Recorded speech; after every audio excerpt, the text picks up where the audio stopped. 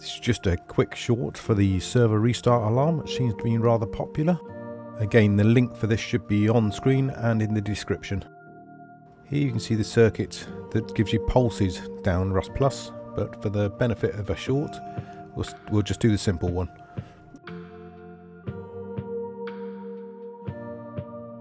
The components you're going to require for this are one small battery, 2 branches, 1 XOR switch and 1 smart alarm. Right, so we're going to put down our first 2 branches, and then we're going to put our XOR switch, followed by our smart alarm. This is what sends the signal to our Rust+. Right, for this one we leave it 2, and this one we set to 1.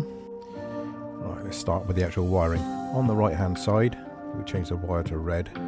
We're going to take this across and put it into the input B of the XOR switch.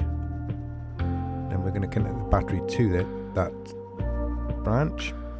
Now from the left hand side, changing to orange, we're going to put this across and into the branch.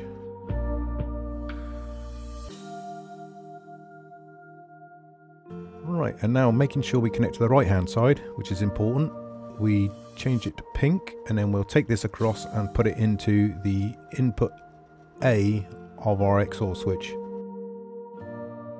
And then from the output on the XOR switch, which will turn back to red, we put that across and into our smart alarm.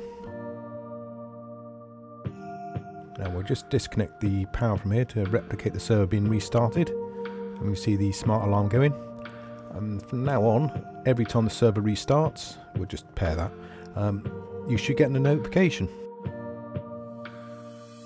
That's it. Thank you very much for watching.